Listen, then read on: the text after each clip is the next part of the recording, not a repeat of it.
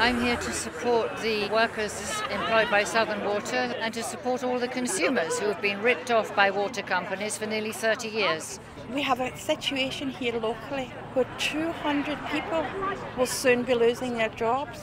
This is a public service in private hands. The job loss is here in a period of very, very acute housing shortages. Anybody with a commitment to pay a mortgage or rent who loses their job is then very vulnerable to becoming homeless.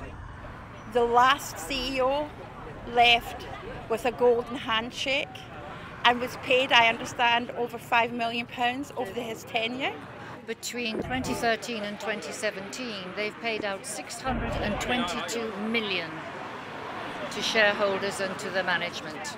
This company have recently been fined £126 million. Now that sounds a lot of money, but £123 million has been paid over 5 years. The reason for the fine is that they have been very deceitful about the amount of pollution that they have been allowing to enter at the sea and our beaches. They've covered it up for 7 years. We believe that water should never have been privatised and it now must go in to the hands of the public.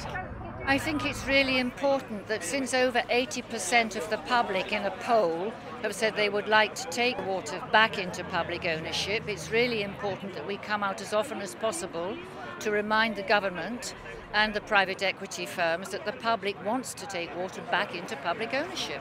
The present CEO is being paid over £1 million.